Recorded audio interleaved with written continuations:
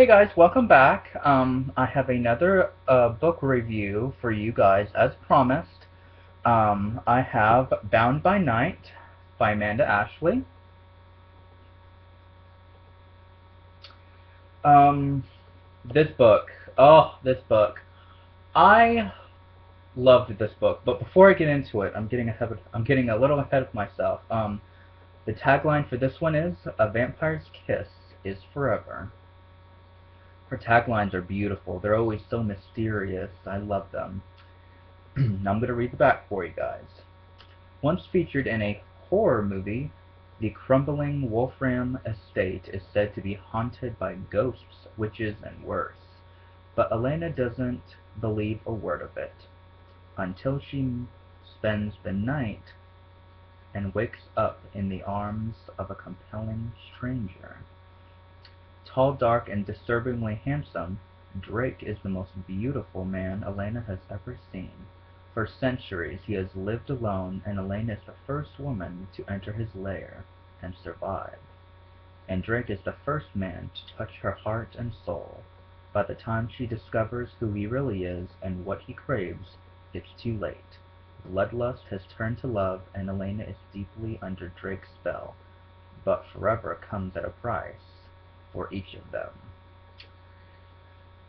Okay, this is one of my all-time favorite. Well, I really shouldn't say that because I say that about everyone, but this is definitely. I would have to say this is my number one top favorite because I love the fact that this has so much rich history in it, and I really, really liked that. Um, the whole thing about the interesting and fascinating twist on vampires, with the fortress and Drake's family was so fascinating.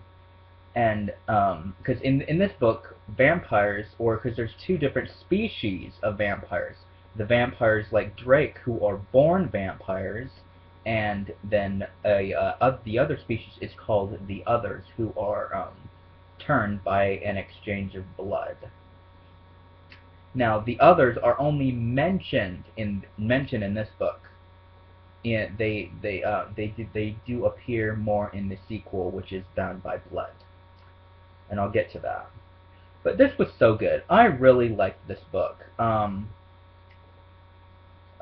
Honestly, out of all of the Amanda Ashley books I have ever read, no book by her has ever been more compelling than this one, because the love between them felt strong. It felt powerful. It felt so strong that nothing could tear them apart.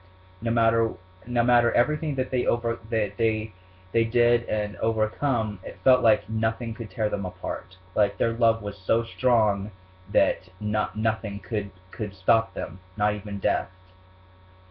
And that is really one thing that I absolutely love. Now I'm gonna read a one of my all-time favorite quotes from this book is from chapter. Hold on a second.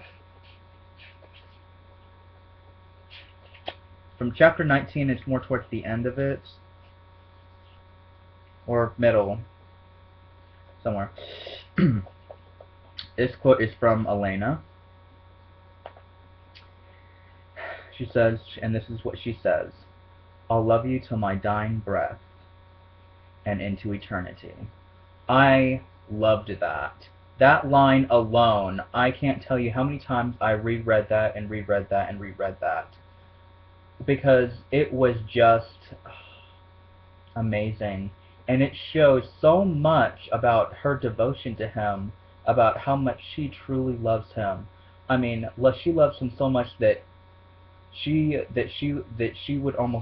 give up her life for his if it meant that he lived, even though she didn't.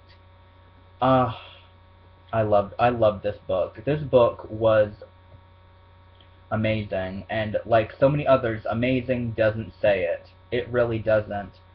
Um, I mean, I've read this several times now, but then again, this is the first time I've just had the time to actually do a video review over it because this channel is new.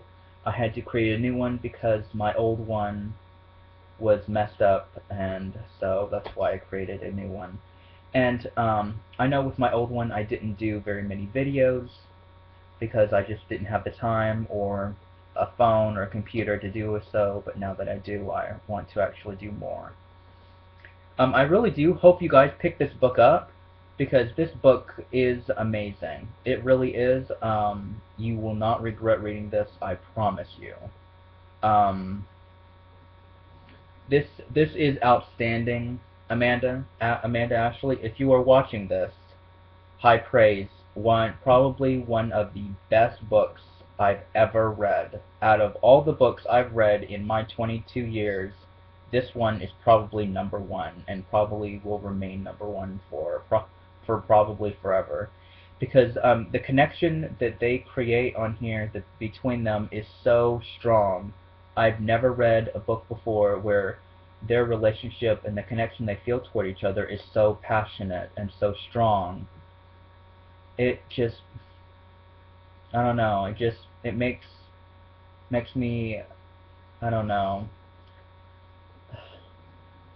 I really can't describe it. It's just something you feel.